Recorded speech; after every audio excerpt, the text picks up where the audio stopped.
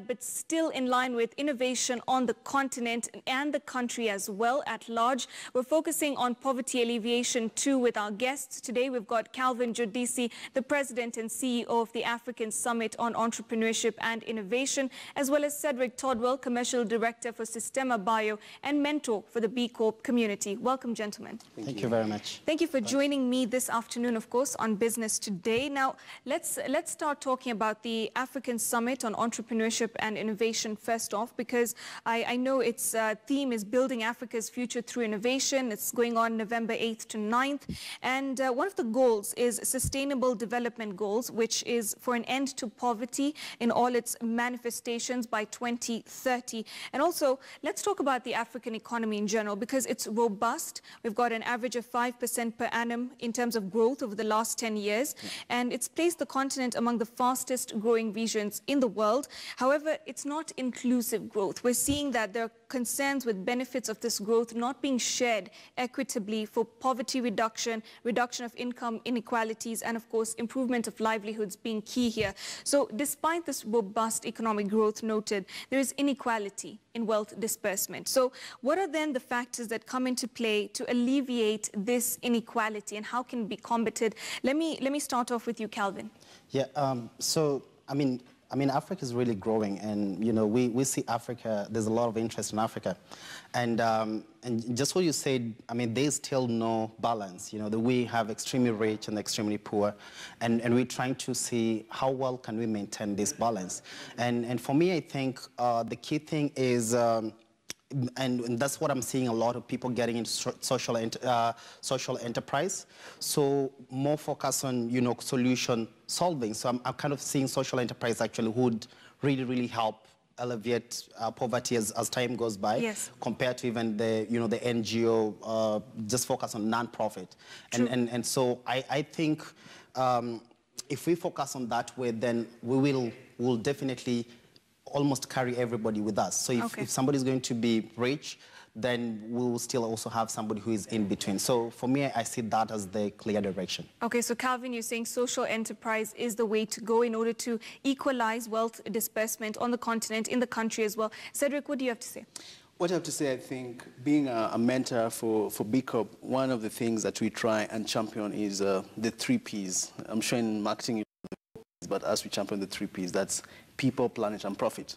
So the moment you realize as companies that we have to have the people first, and then later on the planet, the profit will automatically come. So what we do when we try to mentor people is that any enterprise you're doing, be it social enterprise or be it multinationals, we've started seeing organizations like Danone, and today I'm seeing the report by Safaricom. You can realize they've gone 12 times because they started realizing where they need to focus is more into the people. Are we meeting the needs of the people as a company? So I think companies are moving towards more of addressing the 3 Ps in the global, and with that we can easily be able to have an equitable economy. Okay, so you're saying more people-centric, and it's ironic that you say that, although a lot of entrepreneurs start off with profit in mind, not so much people and solving problems, but you're saying that would be a better direction to take. Now let's talk about the fact that forecasts show Africa's population is set to double from 1 to 2 billion over the next 32 years.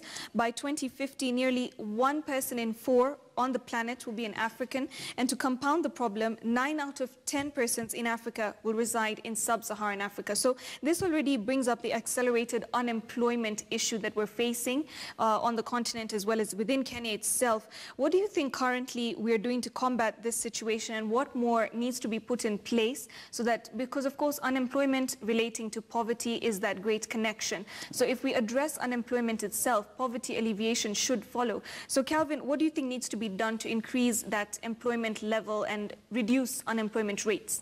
Yeah, so I mean, it's clear how, you know, how things are changing as time goes by, and the population is really increasing, which is a really good thing, because as you can see, there's going to be a lot of changes, especially food security. So if somebody's in agriculture or probably agribusiness is going to be the next big thing, because as the population doubles, there's going to be need for a lot of money.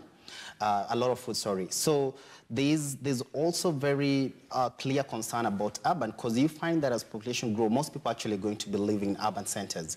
So And already we've started seeing, the way there's a lot of, real estate development and all that, especially residential, and everybody's trying to come closer to the city. And so you try also to see that even different countries in Africa really need to plan well when it comes to urban development, because that's going to be a critical part. Like, everybody's going to move to the city, so how are we going to deal with, the population there? And also, one thing that we should see that, as the population doubles, then we also need to understand how we're going to how we're going to work on the aging population, because the aging population is going to be very, very high. So as we grow, there's also still going to be aging population. So you're going to get a very big gap. There's aging population, which definitely is not employed because they're voluntarily not employed, and then we're going to also have a very big chunk of unemployed youth here. So so I'm kind of saying, how do you balance all this? So I think that's the clear path. It's like, we're going to have the old generation here, and we're going to have the young generation here. How can African countries try to balance the two as well? Yeah. Okay, very interesting. That you mentioned agribusiness, of course, and something that should be looked at because people need to eat. Yeah, that's right. True. Yeah. That has to happen. So in order to maximize on this, and of course, farmers need to be given a lot of tools to do this. And let me bring you in here because Cedric, you also are from Sistema Bio. Yeah. It's a leading enterprise in Latin America, India, Africa, aiming to impact climate change, food security, and diminish poverty as well. So you say that Sistema are, they're talking about hybrid reactor biodigesters. Yeah. So it's a big word. Hybrid reactor biodigesters that you have been deploying to quite a few places. I've seen different counties, Meru, Kiambu, Kericho already. So what are these and how can they help the farmer? So basically, as a company system, we came to realize that where there are animals, there's human waste. Sorry, there's waste. And where there's waste, there's money. So what we decided to do when we started Sistema Bio 7 years ago, we realized that whatever was regarded as waste is not really waste. So we said, how can we convert animals into organic fertilizer?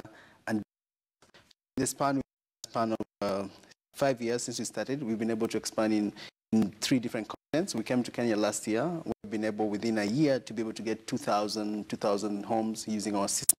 So what happens with the hybrid digesters is that every day farmers used to throw into waste their animal manure, but now they realize with the animal dung, they can easily put in our digester.